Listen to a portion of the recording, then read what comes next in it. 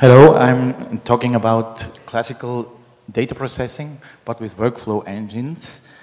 The typical task I'm talking about are data updates for importing data, data exports for publication, raster processing, tile cache creation. That's things almost every one of us has done once. And the classical tools for that is writing scripts. I'm using GDAL, I'm using Python. And in the old days, we wrote cron jobs. So every night, we processed this data. And some of us wrote map files, make files, still a great tool, very old, but still great. And then we wrote custom scripts because it got a little bit too complicated. And some people wrote DB controlled process control, great as well. But time has changed. No, the challenges of this is we got many scripts with different backends, with different tools. So maintenance got a little bit difficult.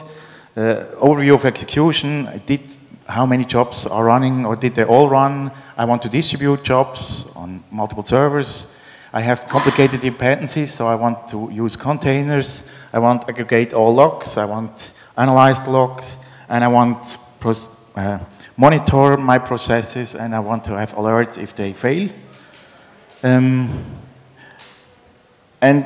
yeah, now we have these new tools. There is a new data science with new tools, or the other way around.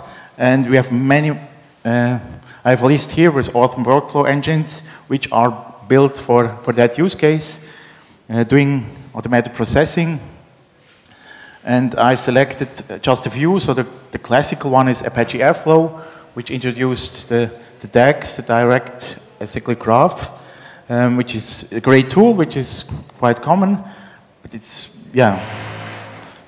And another class of tool is business process modeling based, which has the advantage that you don't have to program in Python as you have with the tool before. But when it's getting complicated, maybe it's also, then you prefer programming in Python, but it still has use cases which are a good fit for that. And the third one is Dagster, which ticks many boxes on my list.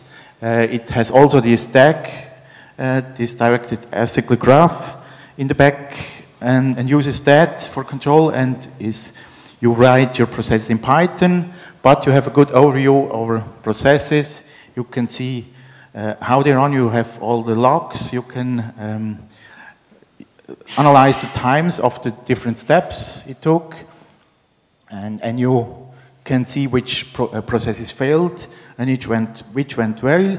So this is really a great tool for controlling our workflows.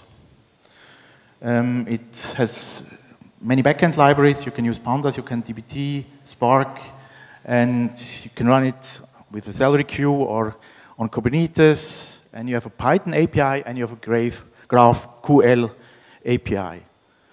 So what we've done, and then there is a different thing in the room. We have this OGC API processes, which is an API for doing process control, for doing processing. So what we've done, we've combined that for our use case. So we have a processes API in the front, we have Dagster as a processing backend, and we have Grafana for monitoring, for alerting, for log analysis, and so we have really everything we want. And yeah, that's, sorry, and my time is over. So that was it. Thank you. Thank you, Ken.